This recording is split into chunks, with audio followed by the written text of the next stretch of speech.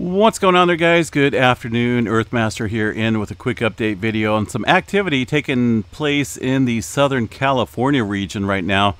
Seeing a little swarm of threes kick off into the area of the Brawley zone, Brawley seismic zone there in Southern California.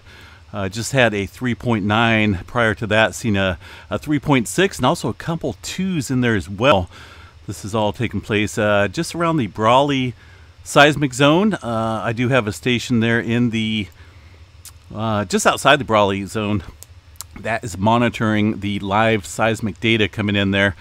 Waiting for this to pop up. It's going to be the station right here called Barrett. So you can see those two earthquakes there, 3.6 and a 3.9 just coming in now. So got to watch this pretty closely. Let me show you guys why real quick here on the map.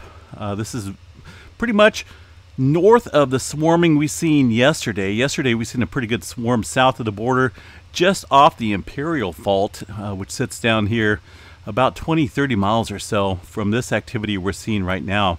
So looking here on the map, it's increasing. So we had a 2.8, it looks like this morning, a couple hours ago actually, and then a 1.7. Now we're seeing some threes kick up here. So got to watch this area pretty closely because the Salton Sea, the end of the San Andreas Fault southern section sits right here. We've been talking about this pretty much all week here, how it's been well overdue, and I hope we're not speaking things into existence here with this activity. But and don't get me wrong, we do get swarms down there. We do see swarms even a little bit closer up here on the Brawley seismic zone. But looking at the regional view here over the last few days, we've seen a swarm of activity here in the Gulf of California. Not showing it here on the USGS map because it's the 4.0 and above. Let me show you on the EMSC model here real quick. While I pull this up here,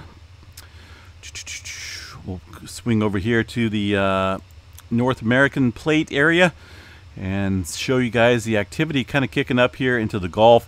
This was a little bit more active yesterday, but there has been some further movement here in that area of the Gulf of California. Quite a few threes down there. So we're watching that area and a little migration to the north with this current ongoing. I'm going to call it a swarm because we're starting to look that way. And this, unless these are all foreshocks to the big one coming, I don't know, but I get a little on edge when I see some threes kicking off here within minutes of each other. So be on guard. No joke, this thing is overdue, folks. It is long overdue.